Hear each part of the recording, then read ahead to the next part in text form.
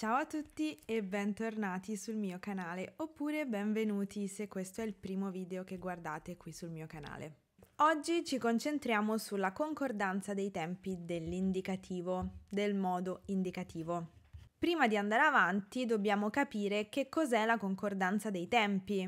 È la successione di eventi sull'asse temporale che viene codificata stabilendo, tramite l'uso dei tempi verbali, l'anteriorità, la contemporaneità e la posteriorità dell'azione del verbo della frase subordinata rispetto all'azione del verbo della frase principale. Che vuol dire? A raccontare un fatto del passato, della contemporaneità e o del futuro rispettando la successione degli eventi dal punto di vista linguistico, cioè tramite l'uso corretto dei tempi verbali. Quindi, prima di andare avanti, è necessario capire bene i concetti di anteriorità, contemporaneità e posteriorità dell'azione subordinata al verbo principale della frase. Io vi consiglio di guardare questa lezione che troverete sul mio canale, in cui spiego nel dettaglio questi concetti. Se non è chiara questa parte, diventa difficile seguire la lezione.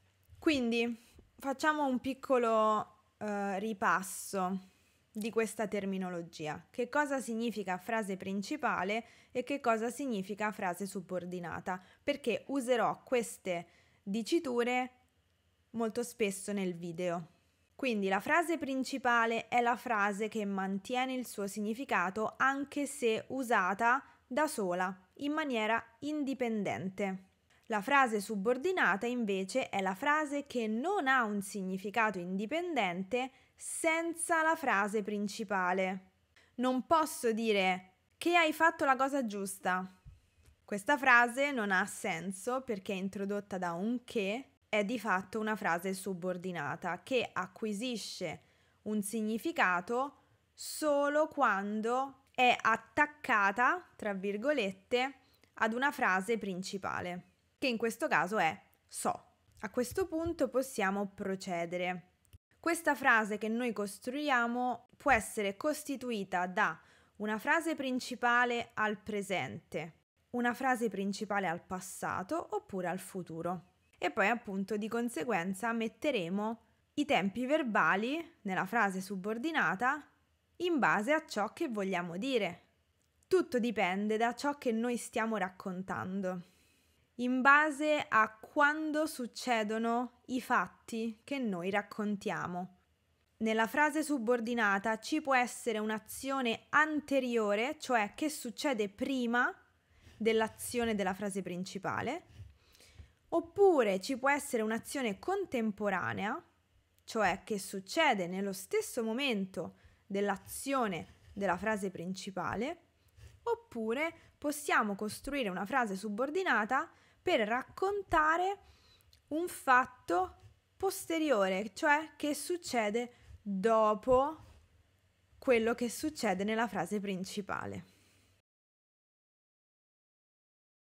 Iniziamo dalla frase principale con un tempo verbale al presente o comunque un tempo verbale estremamente vicino al presente, come è il passato prossimo, in questo caso qui, con l'aggiunta di appena. Quindi in questo caso se io dico Fabio ha appena detto che, equivale ad un'azione presente, ok? Come anche se dicessi ho appena saputo, sì, il verbo è al passato prossimo, ma dal punto di vista del significato è estremamente vicino al presente. Quindi ho appena saputo può anche essere 5 secondi fa. Quindi noi lo consideriamo presente, ok? Se noi abbiamo questa situazione, quindi una frase principale al presente, per esprimere un'azione che succede prima del presente, abbiamo 3 opzioni. Possiamo usare il passato prossimo, l'imperfetto oppure il passato remoto. Tutto dipende da quello che vogliamo dire. Quindi io dico: Fabio mi dice o mi sta dicendo, mi ha appena detto che Barbara è partita ieri sera. Ieri sera, quindi è un fatto recente, ma azione passata, e quindi uso il passato prossimo, perché se il verbo principale è al presente, per raccontare il passato nella subordinata, noi dobbiamo fare un piccolo salto indietro sull'asse temporale e il tempo più passato del presente è il passato prossimo. Vediamo l'esempio successivo. Fabio mi ha appena detto, Fabio mi dice, Fabio mi sta dicendo che Giorgia giocava a tennis da piccola. Qui uso l'imperfetto per un motivo specifico. Sto parlando del passato. Che tipo di passato è? È un'abitudine nel passato ed è un'azione che si ripeteva con frequenza nel passato, che però non è più valida nel presente. Lo capisco perché la frase dice da piccola, quindi quando Giorgia era piccola. Quindi Fabio mi sta dicendo che Giorgia giocava a tennis da piccola. L'esempio successivo, sempre al passato, è Fabio mi ha appena raccontato, possiamo anche usare il verbo raccontare, che i suoi nonni si conobbero negli anni 50. E qui uso il passato remoto, perché è un'azione del passato non recente, gli anni 50. Quindi in questo caso ho scelto il passato remoto. Quindi vediamo che abbiamo 3 opzioni per esprimere un'azione che succede prima dell'azione della frase principale. Possiamo usare il passato prossimo, l'imperfetto o il passato remoto, seguendo sempre le regole di questi 3 tempi verbali. Quindi in base a ciò che vogliamo dire o che dobbiamo dire. Passiamo ora a come esprimere l'azione contemporanea. Se la frase principale è al presente, per esprimere un'azione contemporanea nella subordinata, ovviamente devo usare sempre il presente. Quindi Fabio mi sta dicendo che Veronica sta male, presente. Oppure Fabio mi ha appena detto che Federica sta studiando, presente progressivo. Invece, se voglio esprimere un'azione posteriore, cioè che succede dopo rispetto al verbo della principale, userò il futuro semplice. Quindi Fabio mi sta dicendo che Carlo mi regalerà un bel quadro. Quindi questa azione avviene dopo questa azione. Quindi l'azione di regalare succede dopo l'azione di dire. L'azione di studiare succede nello stesso momento dell'azione di dire. Qui invece l'azione di partire, di giocare, di conoscersi succede prima dell'azione di dire.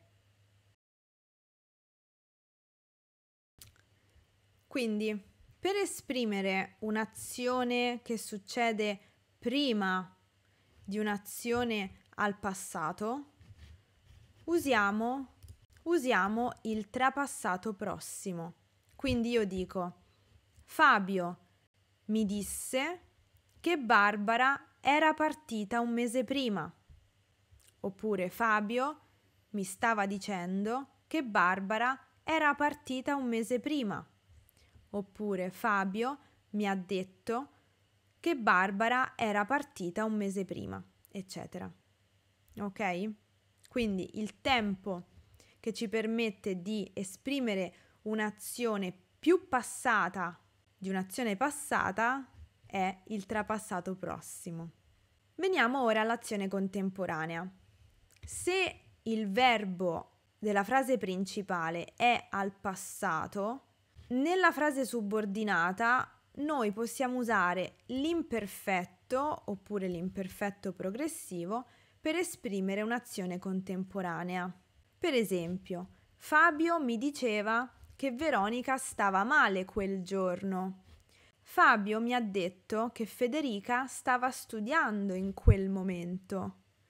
Fabio mi disse che Federica stava studiando in quel momento. Ovviamente ci aiutiamo anche con i riferimenti di tempo, che sono al passato anche questi. Veniamo ora a come esprimere un'azione posteriore, cioè che succede dopo, rispetto alla frase principale al passato. Questo punto grammaticale come futuro nel passato. Quindi per esprimere ciò noi usiamo il condizionale passato. Ha detto che Carlo mi avrebbe telefonato più tardi. Sto dicendo che nel momento passato in cui io e Fabio abbiamo parlato, che però in quel momento per noi era il presente, Fabio mi ha detto: Carlo ti telefonerà più tardi. Quindi in quel momento presente c'è un futuro semplice. Però noi che dobbiamo raccontare quello che è successo nel passato, non possiamo usare il futuro per rendere la stessa idea, ma dobbiamo usare il condizionale passato. Va bene? Quindi questo è il famoso o famigerato futuro nel passato. Questa è la parte più semplice.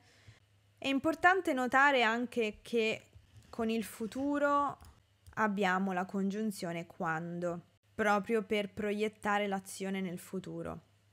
Quindi, se io dico chiamerò Luisa quando sarà tornata a casa, sto esprimendo nella frase subordinata un'azione che succede prima della frase principale.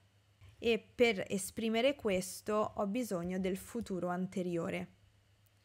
Quindi se io dico chiamerò Luisa quando sarà tornata a casa, sto dicendo che prima Luisa deve tornare a casa e poi io potrò chiamarla. Quindi l'azione con il futuro anteriore succede prima dell'azione al futuro semplice. Invece, per esprimere l'azione contemporanea, usiamo sempre il futuro semplice, quindi chiamerò Luisa quando starò meglio.